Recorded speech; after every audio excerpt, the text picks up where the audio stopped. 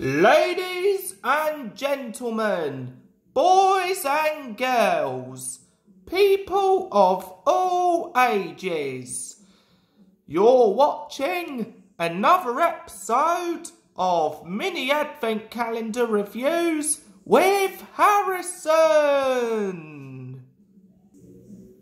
Hello everyone and welcome back to Mini Advent Calendar Reviews with Season 5.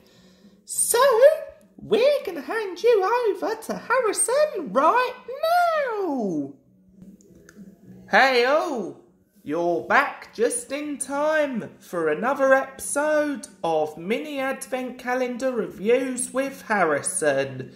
So, let me just get today's mini. She's coming in. She's getting there. Looking familiar. Almost. That's right. Today we have Classic Nia. Yep, I know I've already got some form of this mini, but we'll just use this one to keep her orange livery like she has in the TV programme. And yeah, I may not be Nia's biggest fan, mainly because she replaced Edward in the Steam team. But put it this way, she will have potential to fit in with my AU. Same can be said for Rebecca.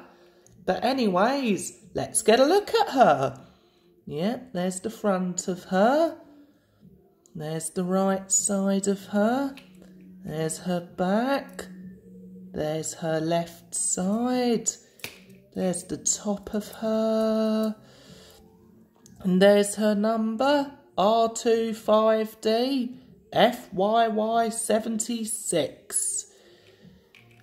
Yeah, personally, my only gripes I have with this mini of Nia is that her buffers are unpainted and her number 18 is blocking her cab door.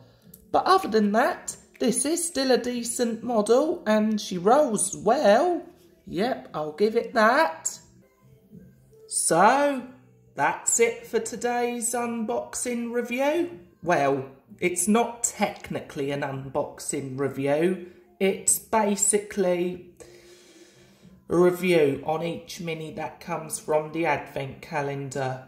Join me tomorrow for day 6 and I'll see you then.